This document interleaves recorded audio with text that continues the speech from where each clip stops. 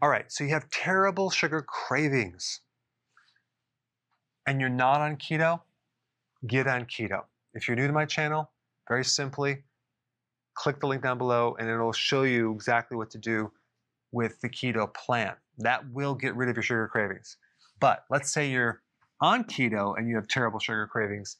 That means there's something seriously wrong, because the way that you know you're in ketosis, which ketones are the byproduct of fat burning, is that your cravings go away and you're no longer hungry. So there's a couple things that could be going on. If you're on certain medications, for example, like prednisone or anti-inflammatory or antidepressant medication or antibiotics, these can all increase cravings because they worsen your blood sugars. Also, if you're under a lot of stress, that can do it as well. Or you have lack of sleep. Or even if you had an injury, that can increase cravings. I'll give you an example. I was riding my bike up a bridge and the pedal actually jammed. I went over the handlebars. I landed on my elbow. I actually fractured my elbow in 30 different pieces. And what was interesting, well, it wasn't interesting. It was very, very painful. But what was interesting about it is I started craving sugar very quick. Like I just needed some sugar because it dropped my blood sugars. It crashed it way, way down because in the spike of cortisol, which is a stress hormone, it just went up and my blood sugars went down. All right, so let's take a look at potentially what you might be doing incorrectly. So the first question is, are you keeping your carbs between 20 and 50 grams? Maybe you should start counting them and measuring them. But here's some mistakes about this 20 to 50 grams. You are allowing carbs that are very high on the glycemic index, like straight sugar or dextrose or maltodextrin. You don't want to do that. You want to avoid all carbs. When we actually are talking about 20 to 50 grams of carbs, we're talking about not sugar carbs. We're talking about, because you should avoid all those completely, we're talking about like the carbs from berries, the carbs from nuts, which are small amounts. That's the type of carbs we're talking about. Maybe the carbs that are in hummus, for example, but not vegetables.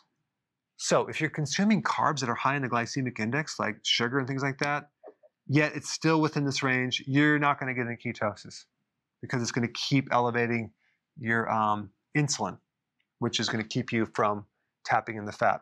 All right, second problem is you're eating too frequently. You're not doing fasting. You might be snacking in between the meals. Remember, eating makes you hungry. So the goal is to eat nothing to go longer. Sometimes a little apple cider vinegar and water will help reduce hunger. That's a little tip there. But whatever you're doing as far as the frequency of meals, you will need to make it longer.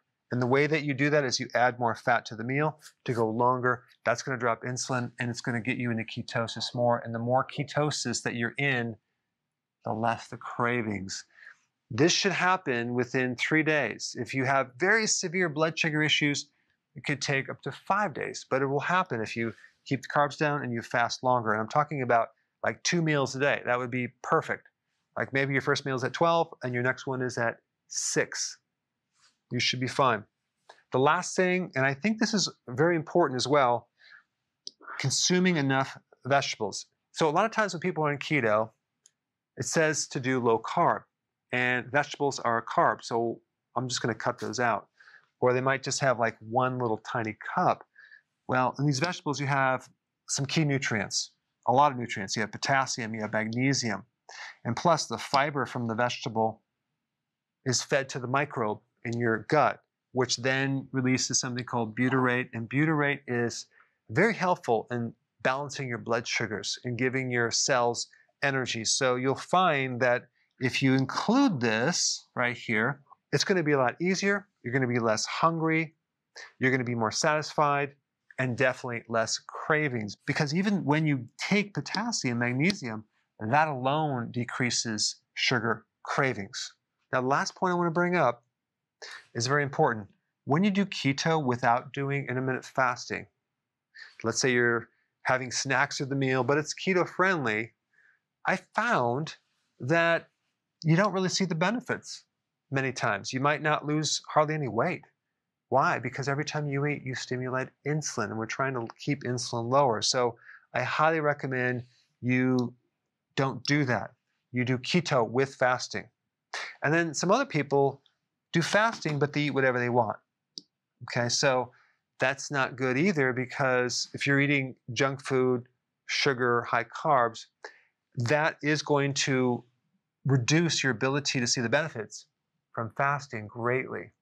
Okay, so you want to do them both together. All right, so those solutions should fix your cravings. Before you go, if you have a question about a product, or you're new to keto and you want to know how to begin keto, or you're on keto and you need a debug because it's not going as smooth, I have a keto consultant standing by to help you. This is just for the people in the US. Hopefully in the future we'll be able to answer everyone's call, but I put the number down below so you can call and get some help.